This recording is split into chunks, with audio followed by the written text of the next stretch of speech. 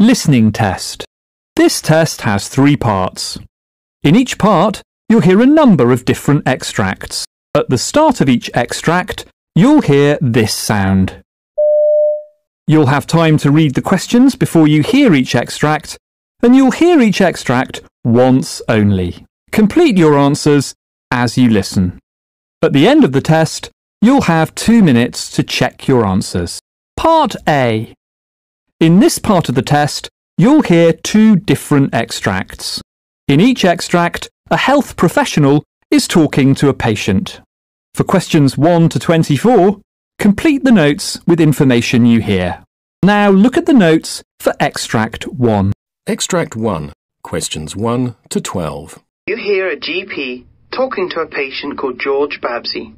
For questions 1 to 12, complete the notes with a word or short phrase. You now have 30 seconds to look at the notes.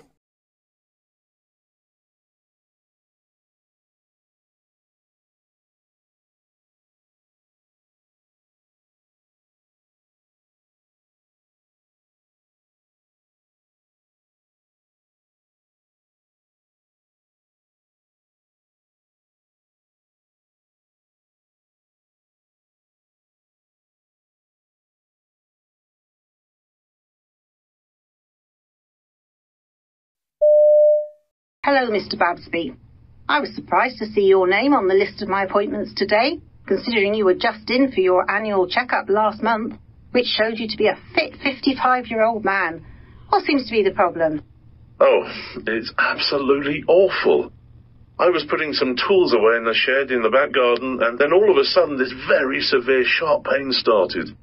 I wanted to wait a bit and see if it would subside, but it has been over 2 hours, and I'm still in considerable pain. At one point it was so severe that I was nauseated and threw up 2 times. Oh my. Show me where the pain started. Well, it started just beneath my ribcage, but it seemed to go through towards my back. I see. Have you noticed any change in the severity of the pain when you stand or sit? Yes, a bit. When I sit forward, the pain eases a bit. Let me think a minute. You do not drink alcohol? No. I see you are a non-smoker as well, and you're not currently on any medication. Are you, Mr. Babsby? No, not at the moment. I used to take medicine occasionally due to my migraines, but not at the moment. According to your recent checkup, your BMI was 22 kilograms per metre squared, which is within the normal range, and in general, your labs showed you to be in great health. However, according to my examination just now, your pulse is a bit elevated, and I can see that your epigastrium is very tender. So what could be causing this sudden and considerable pain in your epigastrium? Do you think it could be something I ate, or I knew I shouldn't have eaten that fish and chips last night?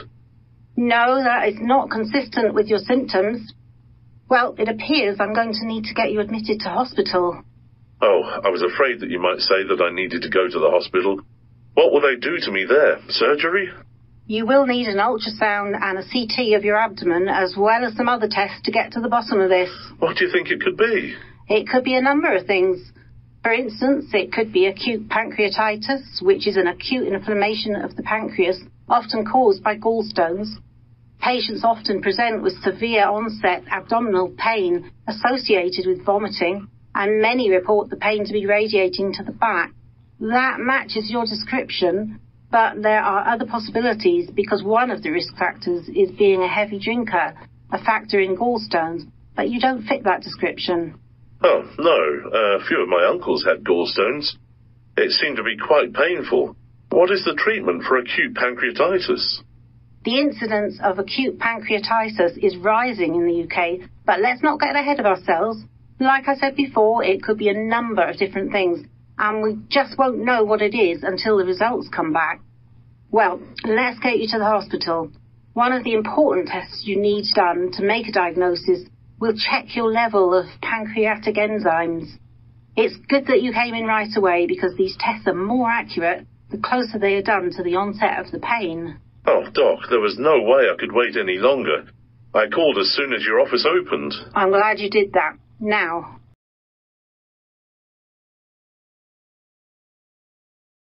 Extract 2, Questions 13 to 24. You hear an optometrist talking to a patient called Austin Jacobs.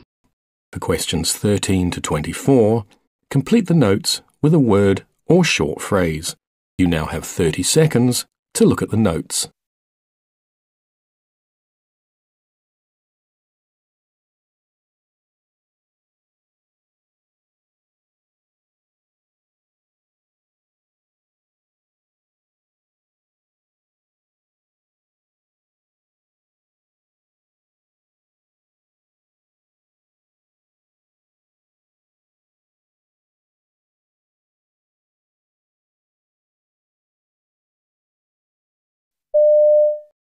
Hello. Come on in. You are Mr. Jacobs, correct? That's right, Austin Jacobs. So I can read here in the file and see for myself that both your left and right eye are irritated. Can you tell me when this started? Yeah, the left eye became irritated and itchy about 4 days ago, and then the right eye followed a day later. I see. Have you noticed any discharge or anything else other than the general itchiness? Yes, there has been some yellow discharge coming from both eyes. Yesterday morning it was a bit difficult to open my eyes in the morning, and I have noticed that there is this crusted, dry, flaky material on my eyelashes. I see. Have you felt anything in the eye, like a foreign body? Has your vision been negatively affected? No, nothing in my eye. I tried to take a look and couldn't see anything foreign in there. Just a little redness and no decreased vision. I see here in the medical history you filled out that there's no family history of glaucoma or any related diseases, so what about medication? Are you currently using any eye drops? Do you use contact lenses? No, to both questions. This is the first time I can remember having any issues with my eyes. I generally try to take care of my vision, wear sunglasses, and take breaks from all the screens in my life. Very good. Okay. Your symptoms are consistent with active conjunctivitis of both eyes. There are several types of conjunctivitis, such as viral, allergic, atopic, bacterial, medication, and exposure. Because the redness and discharge is not severe, and based on your medical history, yours is probably viral. What is that exactly? Some sort of virus got into my eyes? Yes, exactly. Viral conjunctivitis is an inflammatory response to infection of the tissues surrounding the eye and eyelid by a virus. The most common cause is adenovirus, which can also cause upper respiratory infection. I was playing video games with my neighbour the other day. He has been sick for the past week or so. Could that be the cause of my problem? A very likely culprit. Now, for most patients, viral conjunctivitis clears up on its own in about 2 weeks, so no medication needed at this time. So, no prescription or anything? It will just go away? Yes, that is correct. We only prescribe antibiotics if a bacterial etiology is suspected, but that is not the case here since your case is quite mild. Bacterial conjunctivitis usually presents with severe redness and thick, milky discharge. In the meantime, I'm going to recommend that you buy a bottle of artificial tears, which you can get over the counter. Artificial tears are eye drops used to lubricate dry eyes and help maintain moisture on the outer surface of your eyes. I also recommend applying cool compresses. Okay. How do I do that? Is that something I have to buy? Oh, no. For a cool compress, just take a clean cloth and soak it in cool water. Then you just need to wring it out and apply it to your eyes. Now, it is important that you do not rub your eyes with the cold compress. It will just make the irritation and itchiness worse. Finally, you should make sure to be extra diligent about hand washing and other disinfectant techniques to prevent transmission. So make sure you change your pillowcases and towels. You don't want any other friends or family members to become infected. Okay, no problem. Yeah, my parents are coming for a visit in a week, and I definitely don't want them to get this. Definitely not.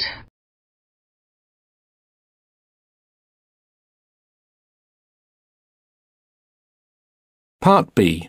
In this part of the test, you'll hear 6 different extracts. In each extract, You'll hear people talking in a different healthcare setting. For questions 25 to 30, choose the answer A, B, or C, which fits best according to what you hear. You'll have time to read each question before you listen. Complete your answers as you listen. Now look at question 25. You hear a patient expressing a concern to an occupational therapist. Now read the question.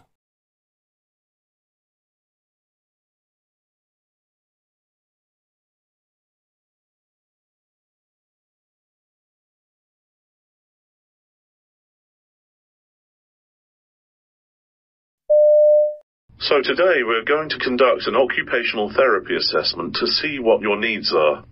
I can see that you have progressed to fully weight-bearing and that you are using a walking stick. Yes, it has been a long journey since my accident. I have started to use the stairs by relying on one handrail and my walking stick. What are your main concerns now, Sheila? I really want to be able to get into a bath to shower. I have tried, but stepping into the shower is very painful. Also, I'm not able to use my right arm to reach out and support myself when getting into the bath. Pain in my leg and the problem with my right arm makes me nervous about showering.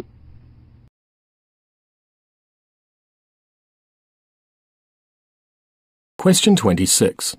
You hear two radiologists discussing the possible diagnosis of a patient. Now read the question.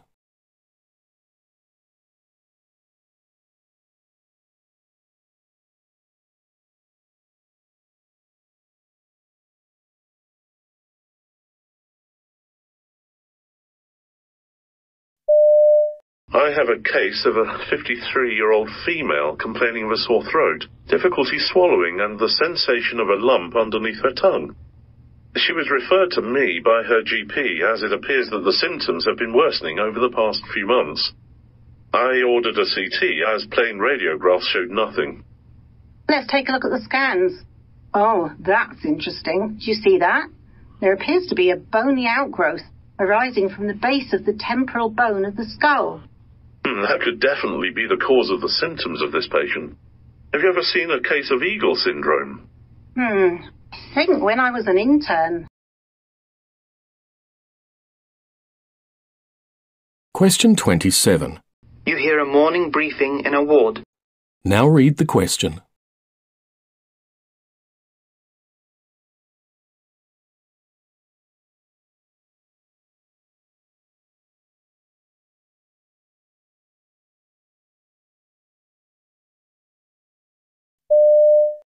Now we come to Mr. Jenkins, who came into the psychiatry A&E department last night.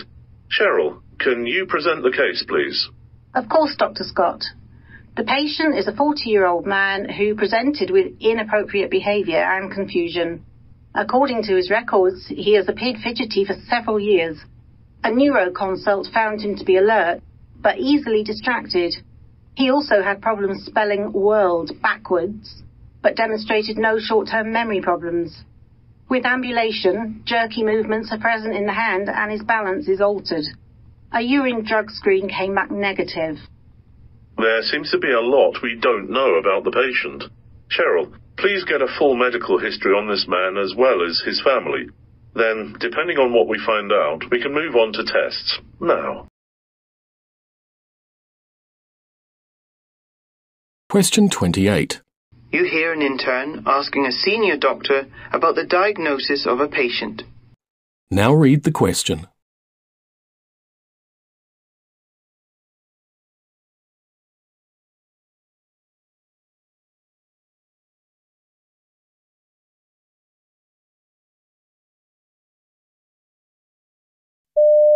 Dr. Norris, I have a question about the patient with the long-term ongoing tremor. Shouldn't we be considering Parkinson's disease as a possible diagnosis? Yes, it is a consideration, but there are a few symptoms you should look closely at to differentiate between the two diagnoses. For example, the patient has been experiencing a hand tremor for quite a while, but he also has a head tremor. Also, the overall health of the patient is good. Patients with Parkinson's disease often have other problems. Do you know what those are? Oh, yes. stooped posture, slow movement, memory loss. Thank you for helping me to look more closely at the symptoms.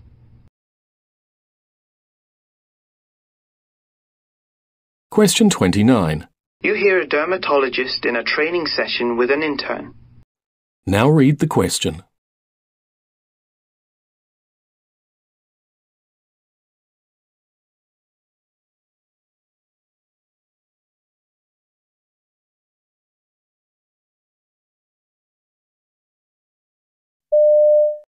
So, Sarah, what do you know about your patient?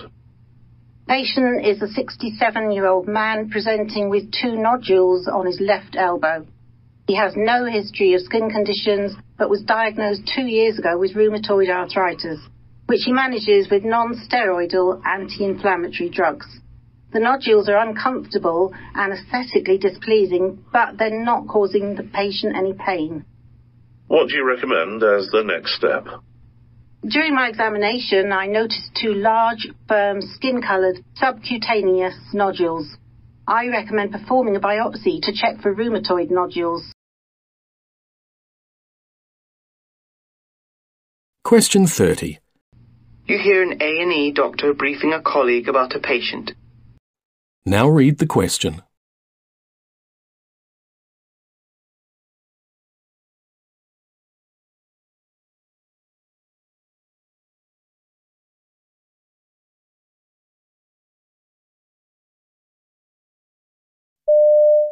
Mrs. Mason, a 32-year-old woman, came into the A&E last night for a mildly itchy rash on both legs that had been ongoing for 3 days, as well as lower extremity joint pain and abdominal pain.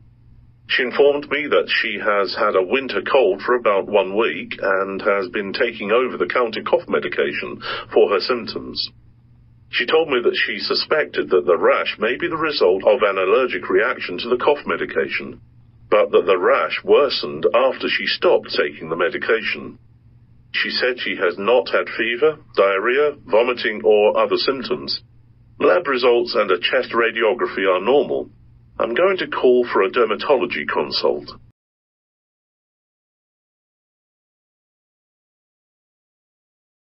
Part C. In this part of the test, you'll hear 2 different extracts. In each extract, you'll hear health professionals talking about aspects of their work. For questions 31 to 42, choose the answer A, B, or C, which fits best according to what you hear. Complete your answers as you listen. Now look at Extract 1. Extract 1, questions 31 to 36. You hear a dermatologist, Derek Evans, give a presentation about the challenges facing his speciality. You now have 90 seconds to read questions 31 to 36.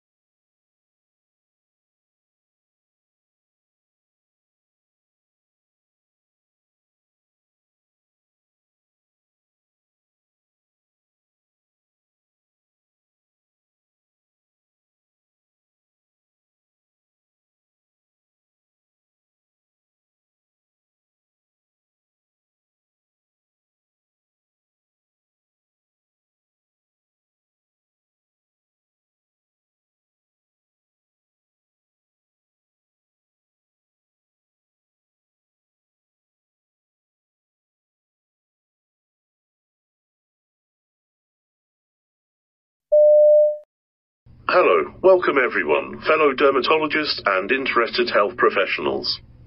I want to start off by thanking all of you for taking the time to attend this session.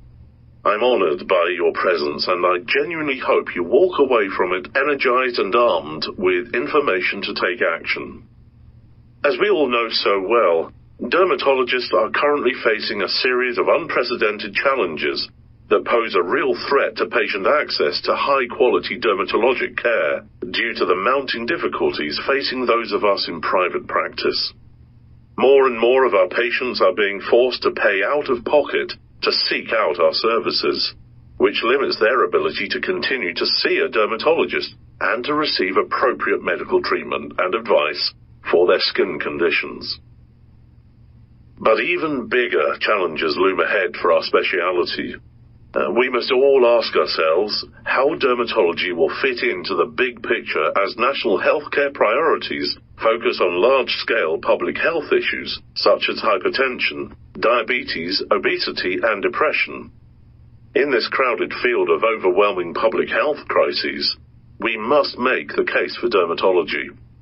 For example, we dermatologists play a critical role in reducing the burden of skin cancer, a cancer that will affect approximately 2 in 3 Australians before the age of 70, and that is the third most common cancer in the country. Research also shows that we often serve as a gateway for women's health. A recent survey reported that 88% of dermatologists have discovered internal disease in female patients through examinations of patients' hair, skin, nails, and mucous membranes. But the unfortunate fact is that most policymakers do not really understand the critical services we provide. Furthermore, policymakers often don't even take our speciality into consideration because there are so few of us. In fact, fewer than 2% of doctors specialize in dermatology. That is why my first proposal is to work to increase the number of residency positions available to train new dermatologists.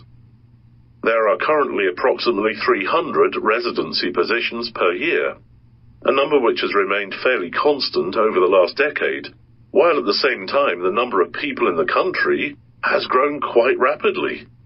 In order to increase the number of residency positions, we need to find a funding mechanism to financially support them. A related proposal is to increase the number of women in the dermatology workforce. As you've probably noticed, women make up an increasing percentage of medical students. For this reason, we need to focus on attracting women to the field of dermatology. This leads me to my second proposal, which is to work on correcting the perception of dermatology both in the medical community and outside of it.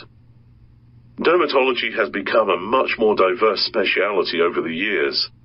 As I mentioned earlier, policymakers generally don't have a thorough understanding of the work that dermatologists do.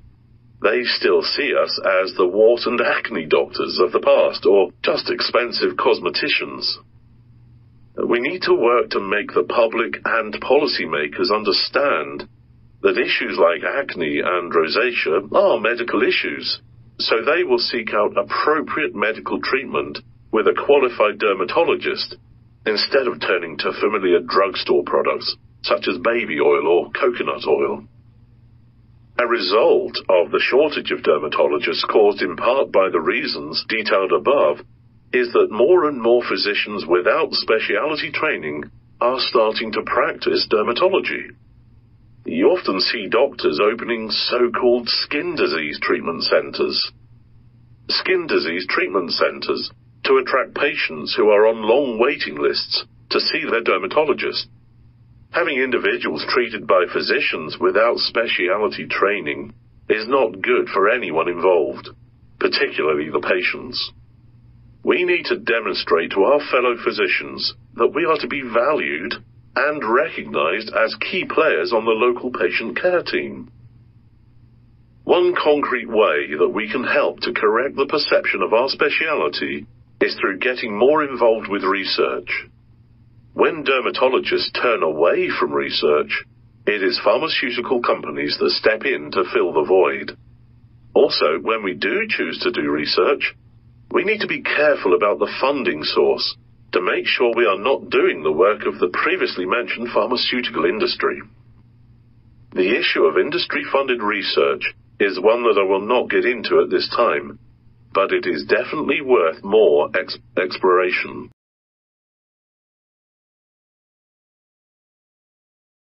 Extract 2, questions 37 to 42. You hear a presentation by a dietitian about a diet recommended for people with a certain gastrointestinal condition. You now have 90 seconds to read questions 37 to 42.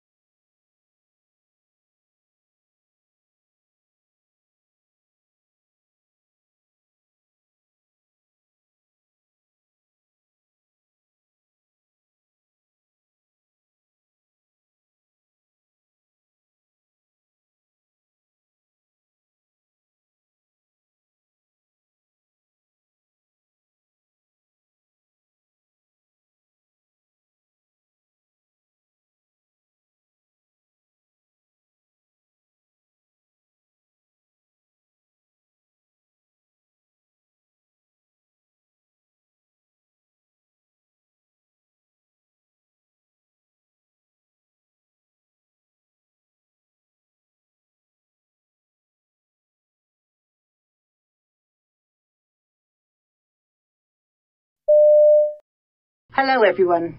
Thank you for having me here. I'm going to talk about a current hot topic in the field of gastroenterology and nutrition, using a low FODMAP diet to treat irritable bowel syndrome, or IBS. IBS is a fairly common condition in Australia. According to the latest numbers, IBS develops in as many as 1 in 5 Australians, or 20% of the population at some point in their lifetime. Looking outside of Australia, about 15% of the global population, or 1 in 7 people worldwide, struggle with IBS. An interesting fact is that women are twice as likely to develop IBS as men.